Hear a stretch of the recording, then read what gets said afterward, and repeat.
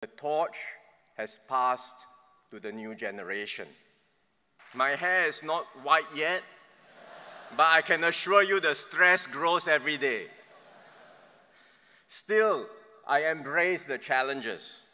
I recognize the weight of my responsibilities and I value the trust that you place in me. I pledge to serve with humility. I will devote every ounce of my strength to the party, to the government, and to Singapore. What has the PAP achieved in the last 70 years? Our answer is simple. It is Singapore. It is everything we see around us. That is what we have achieved together. Successive generations of the PAP, our Pioneer and Merdeka generations, our Majula and younger cohorts, all of us, we did this together with our fellow citizens. Proud as we can be and should be of our history, our focus must remain firmly on the future. Yes, we have succeeded beyond our wildest dreams, but we also face far more formidable challenges. And so the world is in flux. The established norms are fading, but a new order is not yet in place. And amidst this vacuum of global leadership, we can expect more conflict and instability in the world, because state and non-state actors will be emboldened to test boundaries, often with little or no consequence. We don't like to see the world moving in this direction, but these are the realities of the world we live in today. And the dynamics will be with us for some time. We're not talking about 1 or 2 years and then things will improve. I think we will have to grapple with this perhaps for the next decade or beyond. It means we will find it more difficult to make a living and keep ourselves safe. Above all, we must remain united as one united people. Singaporeans are bound to have different views on global developments, whether it be the actions of America or China, or the wars in Europe or the Middle East. But we cannot let our differences pull us apart. It is already tough to be a small country for our voice to be heard. It will be even tougher if our voice is diffused and incoherent. At the end of the day, we must consider the larger national interest and take a united position. Then we can speak with one voice on the world stage, and we will be valued as a safe and secure, a stable and reliable nation, even in a troubled and uncertain world.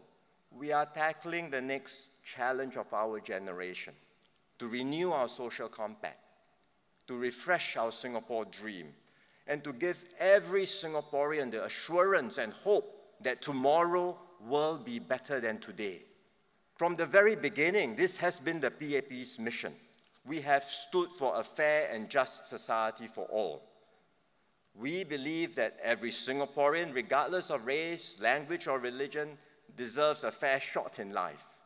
That every Singaporean should be duly rewarded for their efforts, enjoy equal opportunities to succeed, and be able to realize their fullest potential.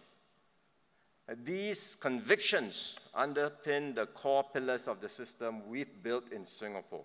It's one that's clean and honest and operates on the basis of merit. Our system works also because of the strong tripartite partnership we've forged over the decades. And it's a partnership underpinned by the symbiotic ties between the PAP and the NTUC. This PAP and NTUC link is strong and vital. We share your conviction that every worker matters, and we will continue to advance the well-being of all workers in Singapore. At the same time, we have to adapt to new circumstances and the evolving needs of our society. And that's why we embarked on Forward Singapore, to review our policies, to reset our attitudes and mindsets, so that we can continue to give every Singaporean regardless of background, a stake in our nation's progress. So we have a full agenda under Forward Singapore. The changes and transformations we seek are just beginning, and they will continue to unfold over several years. This is what I am most passionate about. Working together, hand in hand, we can chart a new course and build a better Singapore. As your Prime Minister, I have set the tone for my leadership to be inclusive, to engage and listen, and to give everyone a voice and stake in our nation. I have launched Forward Singapore, as I mentioned just now, our agenda, our roadmap for the future. I've initiated a reset of policies. I've announced some of them at the National Day rally, and there will be more to come. I have implemented new initiatives to engage with our fellow Singaporeans. As your Secretary General, I will renew and strengthen our party. I will put together the best team to serve our people and our nation. I will deepen the symbiotic ties between the PAP and the NTUC.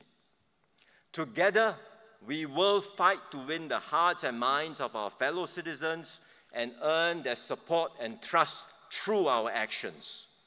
For we are the People's Action Party.